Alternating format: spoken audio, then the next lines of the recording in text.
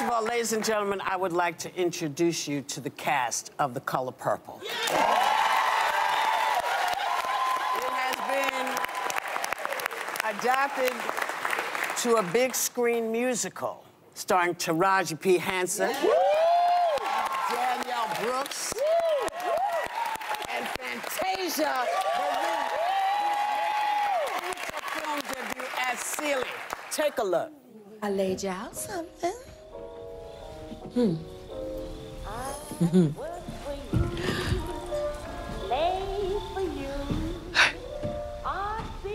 Oh, that's fancy. This ain't me. Hush. Put it on. You gonna be my guest tonight. We need to look like we belong.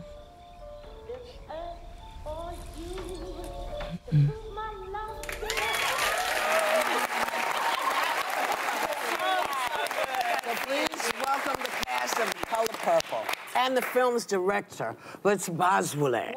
Yes. Now, Fantasia. Yes. You played Celie on Broadway in 2007.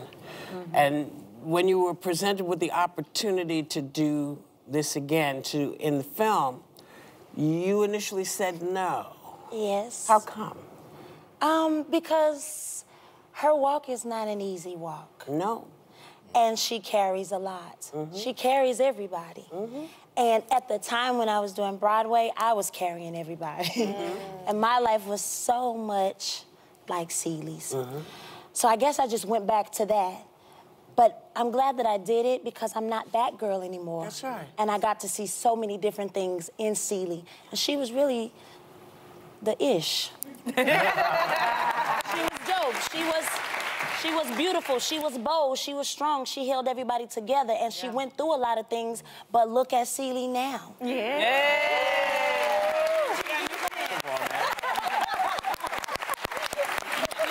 Now, Taraji, you play Shug Avery, and this role seems to have been destined for you.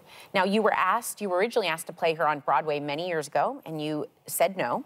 So I want to ask you, what scared you about doing it back then, and what gave you the courage to play her now? What scared me back then was singing next to who? Fantasia? Oh. I'll pass. It's just, you know, I know my vocal cords. I just knew that I couldn't stand 8 shows a week. I just knew that.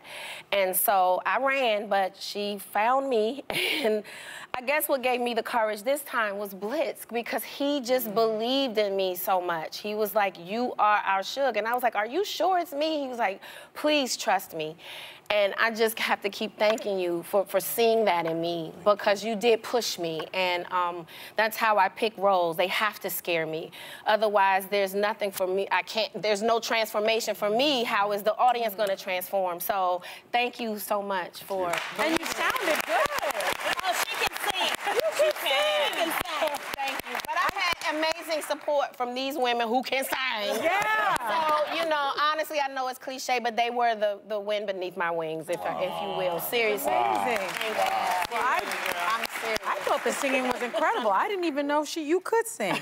Now, Danielle, I knew you could sing. Yeah. Okay, because you played Sophia on Broadway in 2015, and that earned you a Tony nomination. Yeah. I knew that part. But what I didn't know is that your journey to playing Sophia in this film started with a life-changing moment when you were just 15 years old. Yes. Can you tell us about that? So when I was 15 years old, my father took me to see The Color Purple, because it was really the only black Broadway show that was out besides The Lion King. Yeah. And, yeah.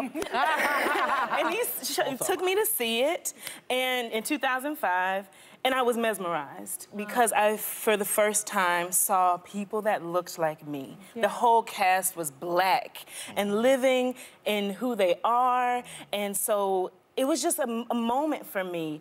And it gave me this path. I was able to see so clearly, like, I can do this. Like, because I come from a very small town, Simpsonville, South Carolina. Shout out South Carolina, what's up?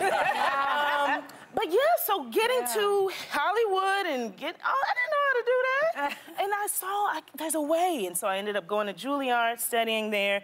And 10 years later, y'all, I was 25. After hearing so many no's in this industry, I got my first yes being on Broadway, starring in The Color Purple. God makes no mistakes. God makes no mistakes. This, darling, you also were hesitant about doing that. Seems to be a theme here. Yes. So what changed it? Yes. I mean, first, The Color Purple it's sacred grounds. You know, you don't just show up to it with nothing to offer or nothing to contribute. So that was my first inclination, was just to say, I don't know what. It's been a brilliant Pulitzer Prize-winning book. It's an incredible cinematic classic, and we owe you. Yes. I mean, come on.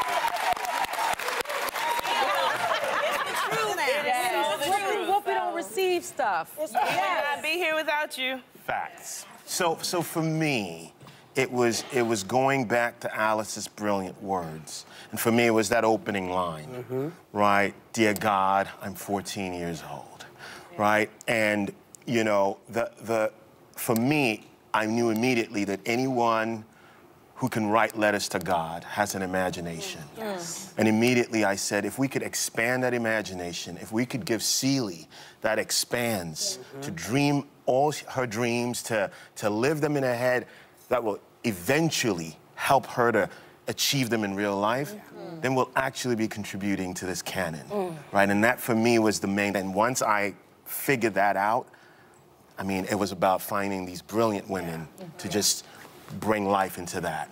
Yeah, absolutely. Now, Fantasia, there's a lot of joy in this film, but there's also some really tough moments, especially when Celie she's beat by her husband, and you insisted on doing those scenes instead of using a stunt double. Yeah. Now, why was that important to you?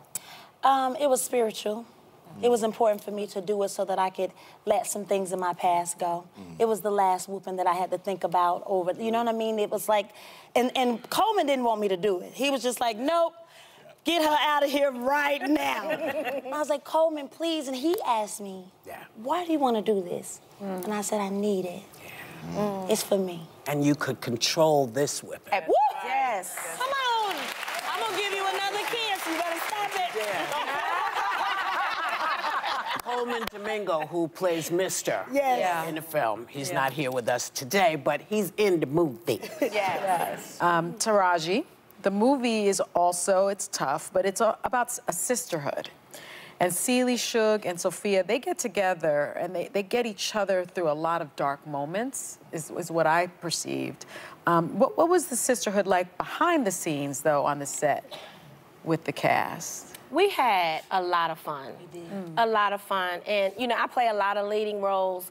I know what it takes to lead something like this with so much heaviness and having to deal with it, and knowing at the time a little bit of her life, knowing that a lot of it she had to go through.